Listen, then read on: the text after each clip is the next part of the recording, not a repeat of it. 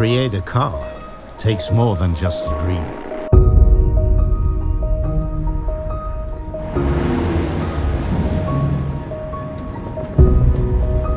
I'm on a mission for justice and fight with Nazis trying to tarnish my name.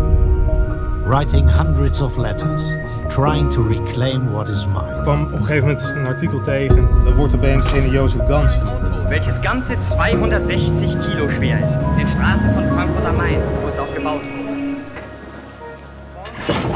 I see you everywhere, driven by young people with long hair, celebrating their freedom in Volkswagens.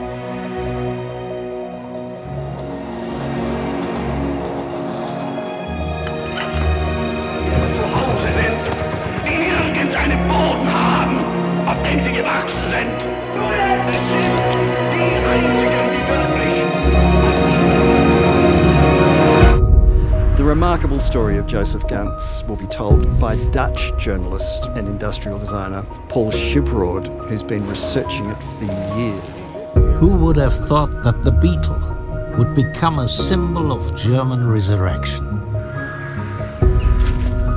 What a celebration.